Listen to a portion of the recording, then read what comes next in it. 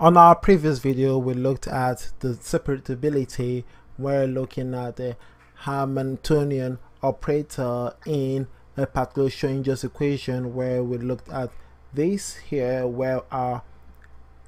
wave function is with respect to x and y. Now in here we're having something quite complicated in terms of now adding two variables,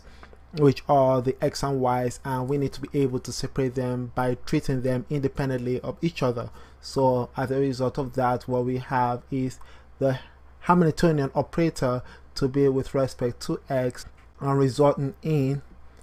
our energy on the x-axis or coordinates, and this also is applied to the Hamiltonian operator on the y, generating our energy on the y.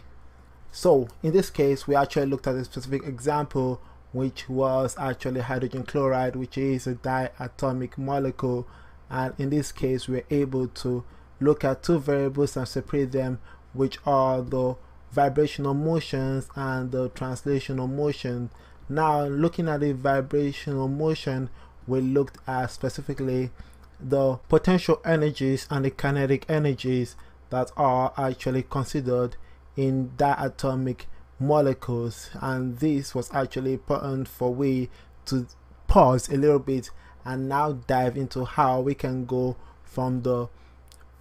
one-dimensional harmonic oscillator to the two-dimensional harmonic oscillator, judging from looking at, I'll say, a specific variable in the vibrational motion, which is the potential energy on the x-axis, where we have half multiplied by the force constant multiplied by our x squared. Now going into a two-dimension, we're going to have, we're adding our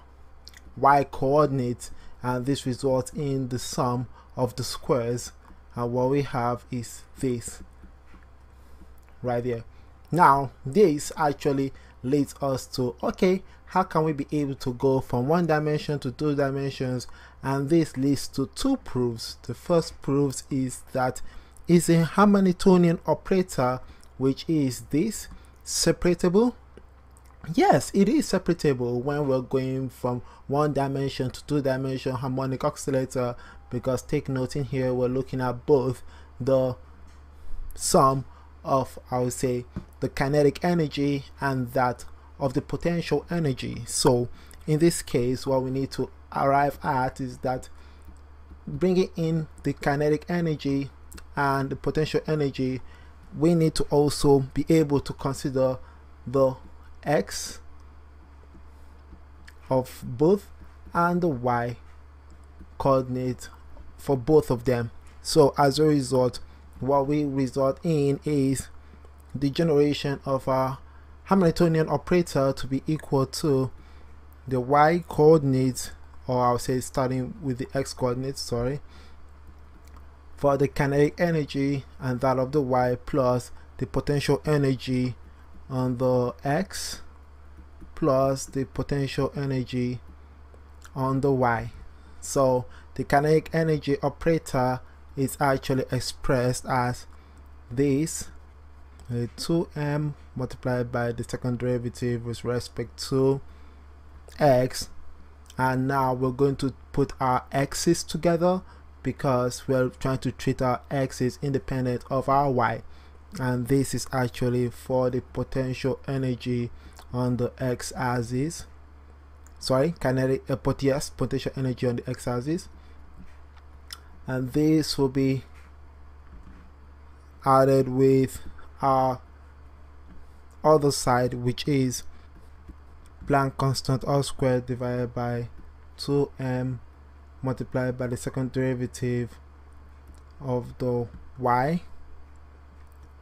for the kinetic energy, and that for the potential energy for the y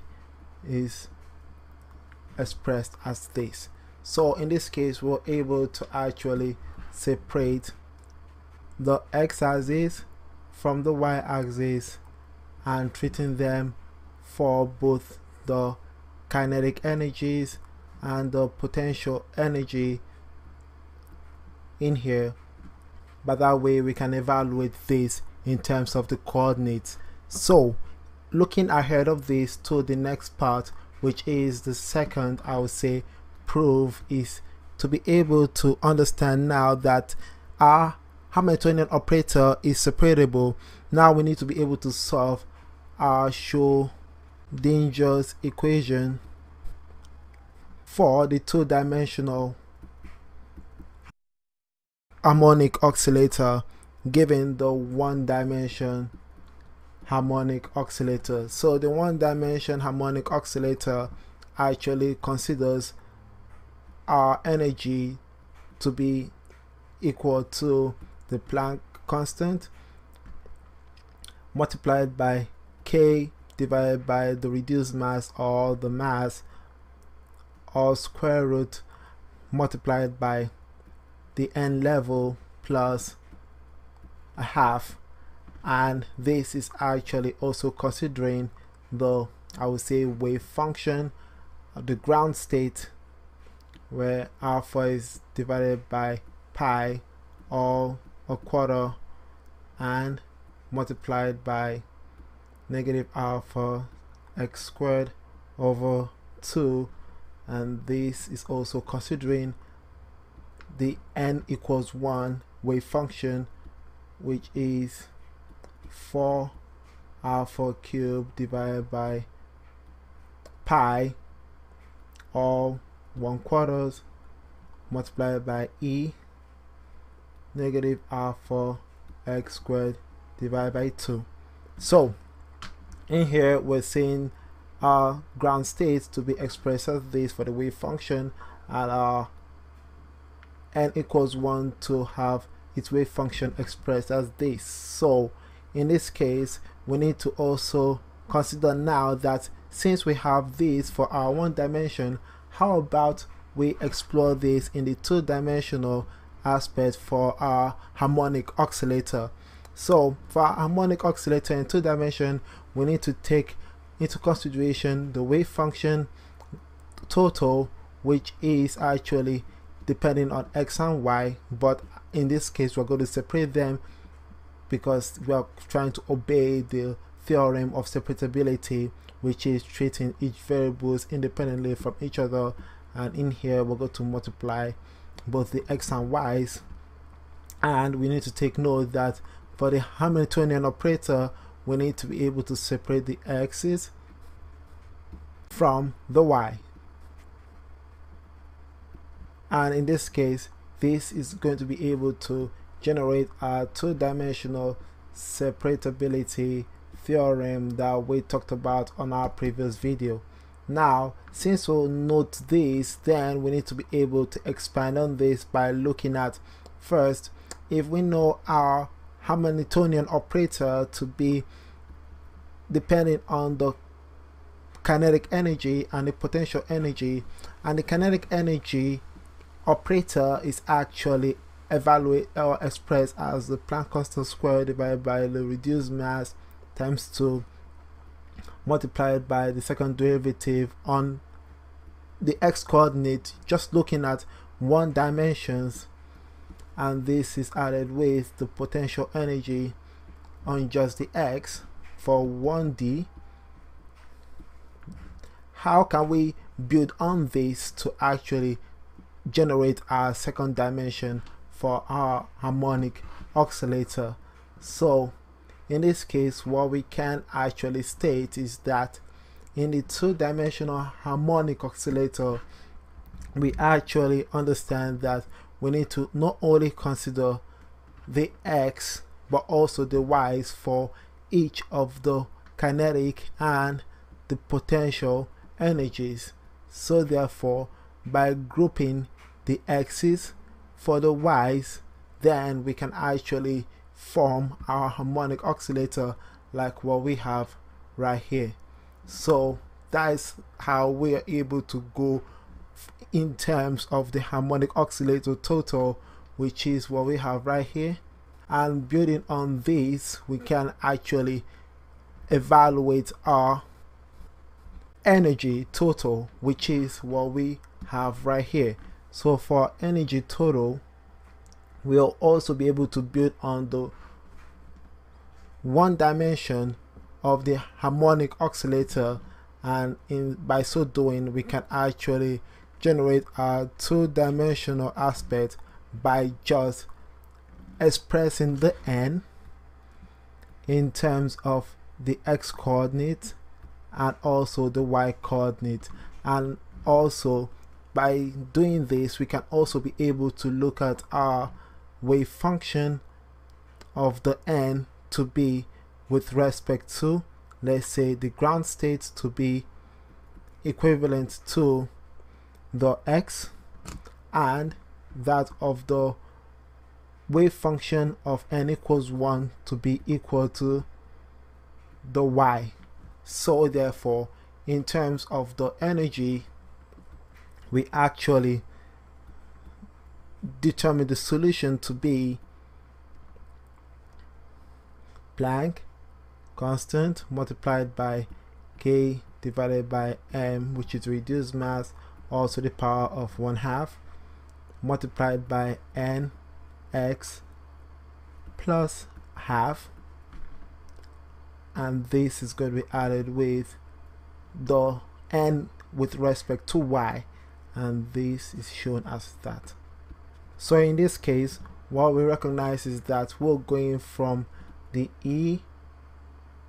nx to ny, and in this case, in terms of the degeneracy, we have n to be 0, 1, 2, and that for the y to be 0, 1, 2, and so on. While on this other side, looking at the wave function, where if you apply the Hamiltonian operator on, will actually spit out the energy total. We look at the wave function to be in terms of, I would say, going from either 1 to 0, or we can say from 0 to 1, to be equal to alpha divided by pi to 1/4, and this is 4 alpha cube to the 1/4. And take note that all these are constants right here, and this one here is representing our n equals 0, and this one right here is representing n equals 1. And on the other side, we see that our exponent is actually taken into consideration, where